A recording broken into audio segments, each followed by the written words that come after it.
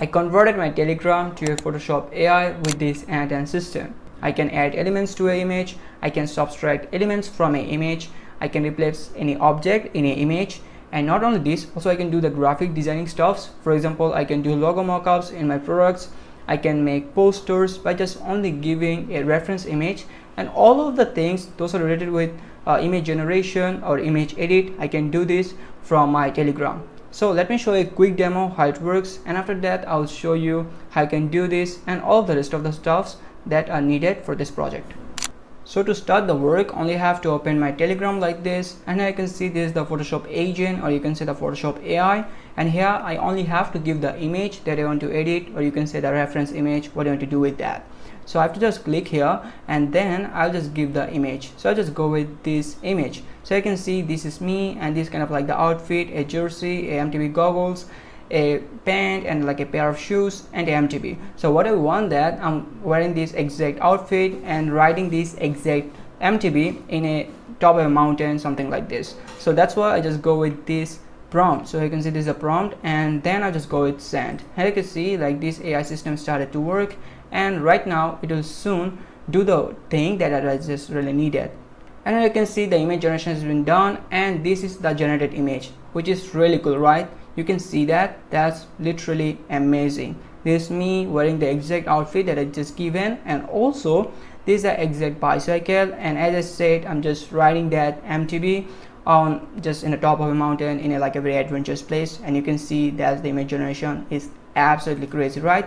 If you're a Hello AI community member, you can find this exact workflow in the Hello AI community in the classroom section, and then you have to just go in the lesson number 50, just click that, and you'll get all of the assets related with this today's video. So you can see here's all of the things. If you want to edit that, you can just go with this. And not only this, I just made this thing more simple. So here's the exit workflow. Only have to just click in the resources section, and I can see this is the workflow. Only have to download that in my device, okay? And then you have to come to and again, then in the workflow section you have to just go in the three dots, then you have to just go with the import from file, then you have to choose the file that you downloaded. That's it. Then you can see this is the things will just come up in front of you. So then you have to set up something in here. By the way guys, if you're not a community member, no worries for you. I'll just describe you everything in front of you, so that like if you can do these things, you can do this by yourself.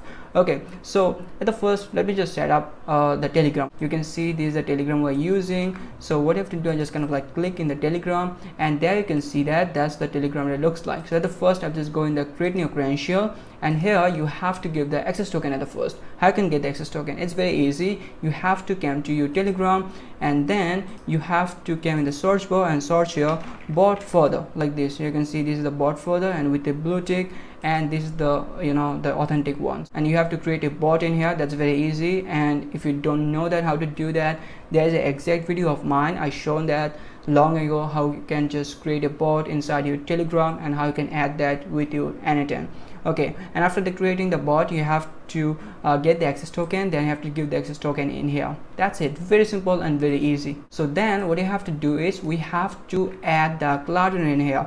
And by the way, while you're using Cloudinary in here, we have to upload the image that we're just getting to a server. So that's why using Cloudinary, okay, so that we can actually get the image as a URL format. So what you have to do is you have to come to Cloudinary. By the way, Cloudinary is free, no worry for that. So you can just go in the Cloudinary like this. And if you never used Cloudinary before, obviously you have to create an account inside Cloudinary. That's all you have to do.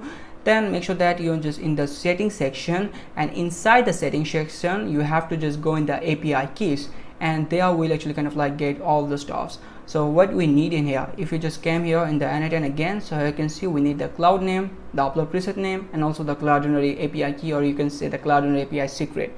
The first thing we need is the cloud name, because if we just kind of like click in here Cloudinary, so in here you can see that in the URL section I actually need the cloud name. So what I have to do is I have to come here section of API keys. So this is the API keys, there is the cloud name of mine. So this is the cloud name. All I just kind of like click here and just copy this thing. Then I just came to N10 again, and in the place of cloud name I just give the cloud name of mine like this. Here you can see this is the cloud name that it looks like, okay. And then I have to give the upload preset name. So yeah, there you can see that in the place of upload preset I have to give the upload preset name. All I have to do is just come here again, and then I have to just go in the upload section. So again, if you never used CloudRunner before, you have to create a upload preset at the first. What you have to do, just go with the add upload preset, then you have to just give a simple name, and after that make sure that the signing mode is unsigned.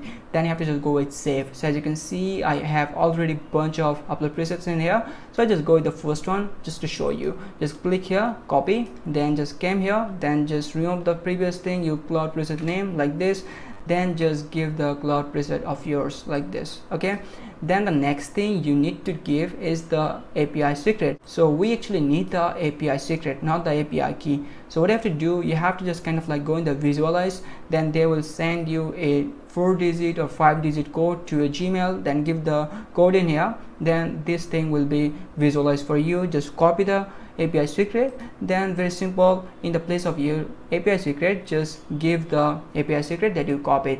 Very easy. Okay, the rest of the stuffs we don't need to do anything. Okay, that's what we're doing in here. And the second thing we have to do is we have to add the Seedream in here. Okay, by the way, if you never used Seedream before, Seedream 4.0 is a great image generation model, and in our case we're actually using Seedream 4.0 instead of using Google's Nano Banana. And Seedream 4.0 is from TikTok, or you can say the parent company of TikTok, ByteDance. They launched that recently, just kind of like 7 days or 8 days ago. So we have to use Seedream 4.0 through a third-party tool. You can say Kai API or something like this. There are like multiple platforms. They actually give the Seedream 4.0, but we're actually using Kai API because that's the best platform for me. I think that. Okay, so what you have to do here, you can just go in the Kai API, just click in the orange thing like this, and the Kai API just will be pop up in front of you. And if you never used Kai API before, obviously you have to create an account with your Google or something like this. So here you can see I already created the account. So what I have to do, I have to just come in my profile, then just go with the dashboard section. Okay, so I can see I already have some credits because Kai API is not free. You have to add some balance, and based on that they'll just kind of like give you some credits, and based on that you can generate videos or just generate images. Okay, so in here I only need the Kai API, or just you can say the API key of the Kai AI. So what I have to do, I just came here Kai API again, and in the dashboard I only have to just go with the API key, and here you can see that's the API key of mine. So I just kind of like copy that, and then I just came in the Seedream 4.0 again, and then in the place of authorization you can see, so in the place of value, after the bearer you can see I have to give the API key. So in the place of your API key, I just delete the your API key part like this, and make sure that after the bearer there's a one single space. Then you have to paste the API key, and after pasting the API key in here, again you have to give the same API key in the place of get the image URL. You can see after the Seedream 4.0 that the get image URL, just double click that, then this thing will just pop up, and again in the place of authorization you can see there's the bearer, and after the bearer there's a single space, then your API key, delete that, then paste the exact API key that you get from Kai AI. That's it. After that, make sure that you kind of like save this thing, and this thing is ready to go. Okay, so let me kind of like describe you everything, how I did that, and how you can do this if you want to do this by yourself. Okay, so this is the thing we actually used that a little bit earlier. Okay, I showed you in the intro part. So what I did at the first, I added my Telegram, and through my Telegram I'm actually giving the image. So let me just kind of like double click in my Telegram trigger. So I can see I actually given a image, and also I actually given a caption, and the caption is actually containing the prompt of the image, and the image, or like you can say the files, as you can see the file ID in here, there are like 3 file ID, photo 1, photo 2, and photo 3. We're actually going with the photo 3, and photo 3 is in the highest resolution, and we can't see this image because this image is right now inside Telegram, and we have to download the image, then we can see that. So what you have to do is, in here as you can see that I actually used a edit field so that like I can actually add the things in the rest of the places. So that's why I just used a simple edit fields. Let me show that what I did in the place of edit fields. If you don't use the edit fields, no worries, but if you use the edit field, it will be just easy for you to set up. So that's why I use that.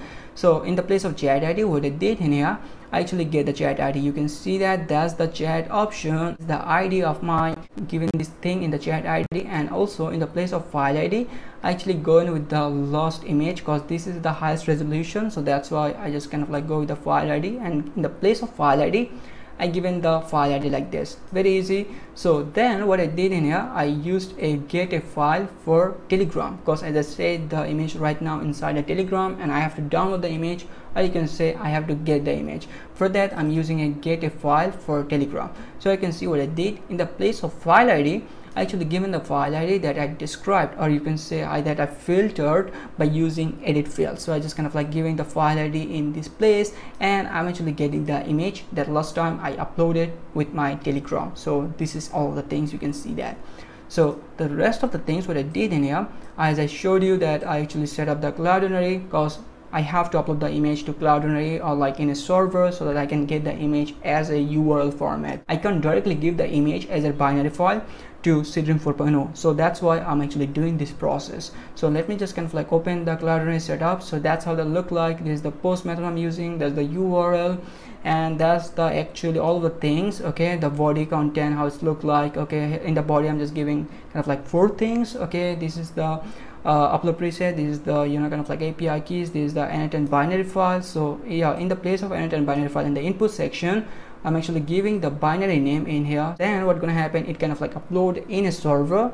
So it's right now in internet in live, so in my own folder in Cloudinary. So here you can see this is the URL. If I kind of like go in the URL, I can see the image, and as you can see it's uploaded in a server, as I said. So I'm actually getting the thing, and right now I have to go with the step 3. So in the step 3 I have to go with the most important thing, and here I have to go with the image generation, the image edit, whatever you say. So in the first I'm actually using the Seedream 4.0, and here you can see inside the Seedream 4.0 that's how the things look like. As I said, I'm using Kai API, or you can say Kai AI, to get access Seedream 4.0.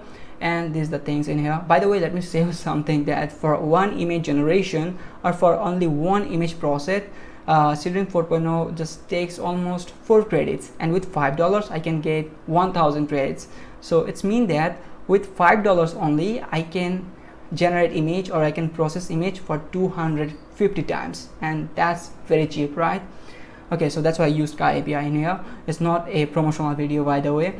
So the method is post, and this is the URL it looks like, and in the place of API key you can see there's authorization, and there's the API section, and in the place of send body, what I did in here, I actually given a very simple JSON code. So let me just open the JSON code. So here you can see this is the JSON code, or you can see this is the JSON format it looks like, and in the right section you can see how the things looks like for this Kai API, or you can see the Seedream 4.0, and that's how it actually get all the contents. This is the prompt, and this is the image URL that we uploaded. And also you can change something. For example, you can change the resolution, or you can change this to 1K to 2K, or also you can go with like 4K. Also you can just change the image size. You can go with portrait, landscape, something like this. Whatever image resolution goes with your best, whatever image size goes with your best, do with these things in here, and rest of the stuff so you don't have to do anything. Okay, so that's what it's just getting, and in here it's kind of like giving us a success message, and also it kind of like giving us a task ID and a record ID.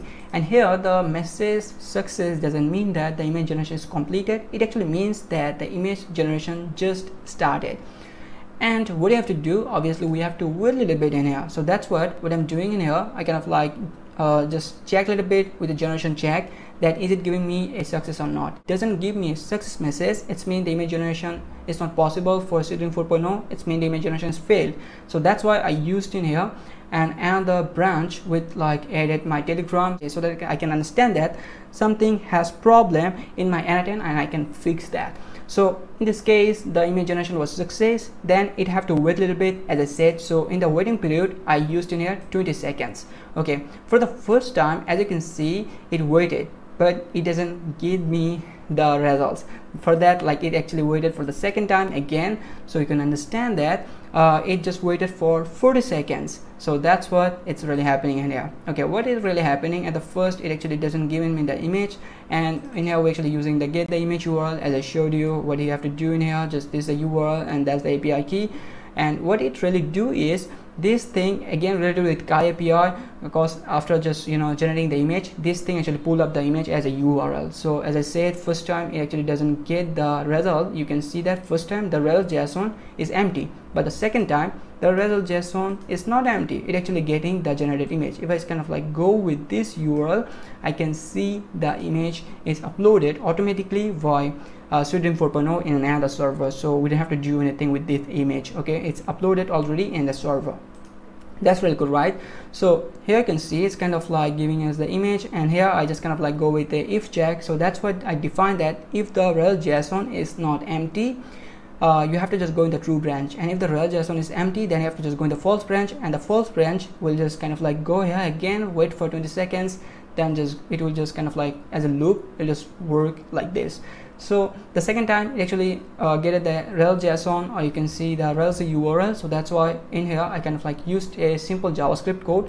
Why I'm using the simple JavaScript code, I actually need the generated image URL in very neat and clean format. You can see it's kind of like very messy, and by using this simple code, I'm actually getting the image URL like this, and that's all I need. I only need the image URL. I don't need the bunch of the things in here. They're like bunch of things, right?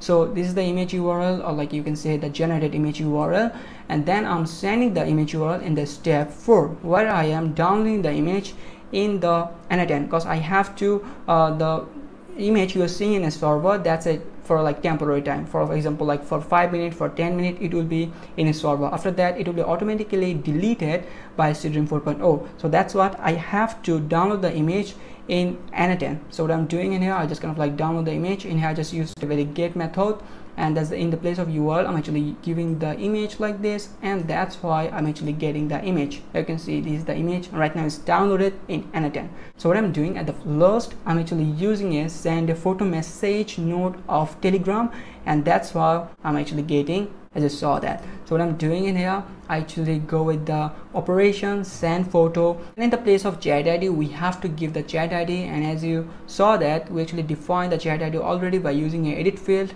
So I only have to just kind of like open the edit field, then I have to just give the chat ID like this, and that's what we have to do. And make sure that the binary file is open, and in the place of input binary field you can see it's actually data, because in the download image you can see under the data file name this is actually the generated image, so that's why you used in your data name. So that's it guys, that's how you can set up all the stuffs. And at the last you have to do the most important thing. What you have to do is you have to just go with the from inactive to activated like this. So right now our AI system is activated, so only you have to go to the Telegram, then you have to just give the image, then you have to give the prompt. That's all it is. You don't have to come to N10 again. Just believe me, just I kind of like stop all of my N10 like this. Even my just the device that I'm using N10 is not available in the internet or like whatever it is. N10 is activated in the cloud by N10, okay? So that we don't have to come to N10 ever again. Only have to just give the image, then have to give the prompt, and based on that the N10 system will just run in the cloud, and it will give us the result. You can do this from your mobile phone, you can do this from your laptop, or from your Mac, whatever you use. So that's it guys. If you're new to this channel, make sure to give a like and subscribe to the channel. Inshallah you'll find more values, especially in the fields of AI agents and automations. And if you're looking forward to joining a community to learn AI faster, I encourage you to join Hello AI. So that's it guys, have a nice day, peace.